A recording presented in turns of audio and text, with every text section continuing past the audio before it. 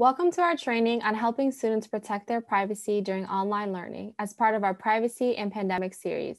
My name is Juliana Cotto, and I'm a Policy Fellow for the Youth and Education Privacy at the Future of Privacy Forum.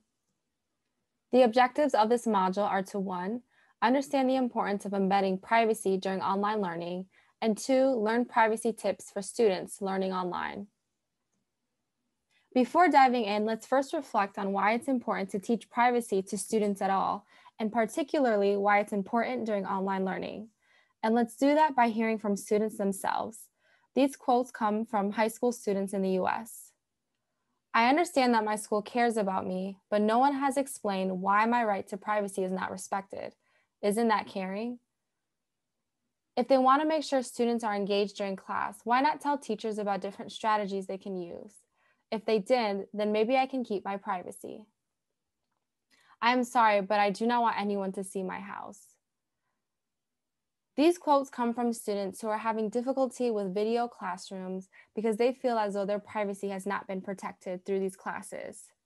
With the line between home and school more blurred than ever, students are in unprecedented circumstances, and they're really looking for guidance on how to conduct themselves and protect themselves.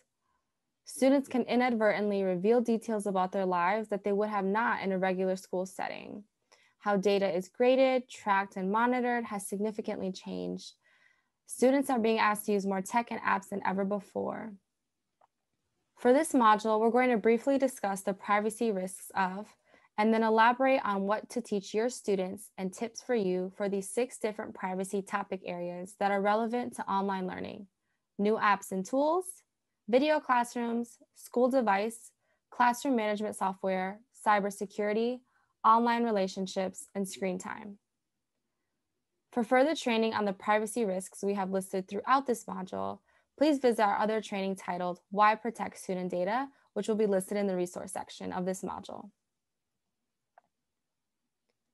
For the first topic area, new apps and tools, it's important to ensure any tools used by students are not collecting more information than they should, that information is not used for commercial purposes, and that these tools are overall safe for student use. When introducing new apps to students, teach them what information is mandatory versus optional when signing up for the app. So for example, do students need to upload a profile picture to use the app? Teach them how to properly use the tools to minimize user error, such as sharing information with the wrong person.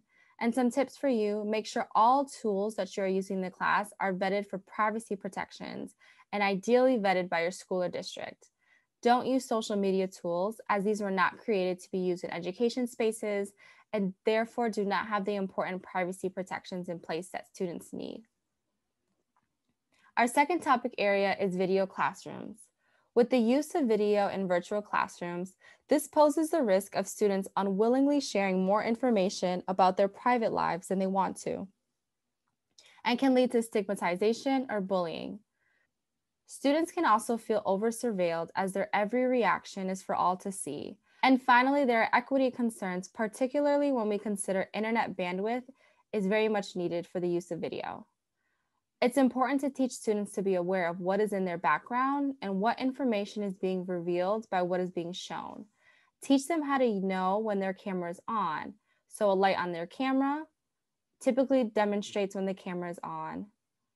Recommend to them to use tape or something else to cover their camera so they have more control over when their video feed is on.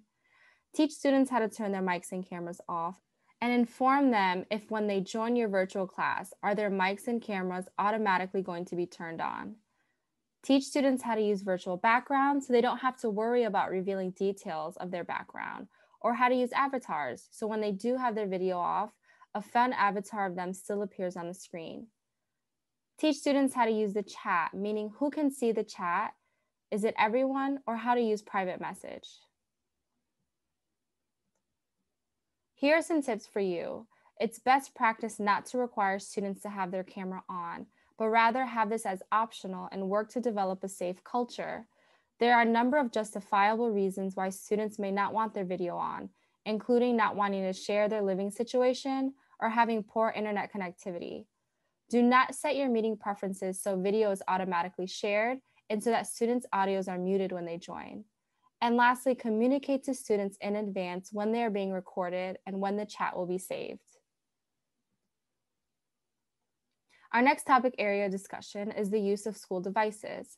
Schools often monitor the use of their school devices, so what websites are accessed, in order to keep students from accessing inappropriate material. But this can leave students feeling over-surveilled, especially if filters block what are non-harmful sites. If students get in trouble for trying to access certain sites, this can lead to loss of opportunity and may end up on their permanent record. The equity concern here is that students who don't own their own devices might get in trouble for things kids with their own devices still search for, but have those personal devices and aren't being monitored. So teach students what the school is tracking when they are using these devices. Is it their searches, their web activity? What could they get in trouble for? Teach students to never sync personal devices like their phone to school devices. This could easily happen when students use their laptops to charge their phones, but can result in personal photos being uploaded to their school devices or other personal information. See what's under your control for limiting what type of data is being monitored and collected with these school devices. For 4, we have classroom management software, and this has similar privacy risks to those discussed during school device, as these software can collect a range of student information and activity. So again, to help students protect their privacy, teach them what the school is tracking. So maybe how often and how long they access a particular website. What time of the day is it tracking? Is it only during school hours or at all times? Explain to students what data will be used to measure certain things. So are you using the number of minutes on a school platform to determine participation points? Some tips for you. Again, limit what data is being collected. Consider if you need to know all the URLs students are accessing at all times of the day versus only if they access specific school-related URLs that you're interested in. And check in with students. Before using any data or information to determine their grades, participation, or behavior, check in with students to make sure you have an understanding of the full context. Our next topic area is cybersecurity. Under COVID-19, we are seeing increased attempts of hacking and breaches. And with students more online for distance learning, this leaves them more exposed. To help them protect their privacy, teach students how to detect phishing emails.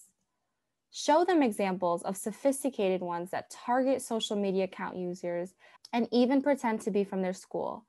Teach students what to look out for, so like a redacted email or weird wording like "Hi dear," and teach students to never click a link in an email that seems suspicious. Teach students about what information should really never be sent over email, such as social security number, and anyone that's asking for personal information such as this over email should be a huge red flag. Teach students how to make a strong passphrase. And tips for you, improve your own cyber hygiene. We've included a link to our module on this in our resources.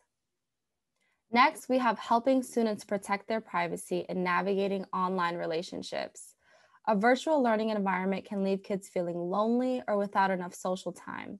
There will be students who must rely on the virtual space for essentially all their social interactions. Students need to be taught how to engage respectfully online and how to build safe, healthy relationships. So teach students digital citizenship curriculum, which include important online skills, and which we have included a link to free age-appropriate resources and lesson plans. Teach students expectations for chat, breakout rooms, or other meetings happening where only students are present. Teach students what is appropriate to share with people who they only know virtually. And finally, teach students what to do and how to report cyberbullying. Tips for you: for any of the apps and tools you use in class, investigate what the social aspects are. Can students video call one another, private message, share photos with each other? Consider the settings you want on these apps and make sure you set the expectations of how students should be using any social features. Lastly is screen time.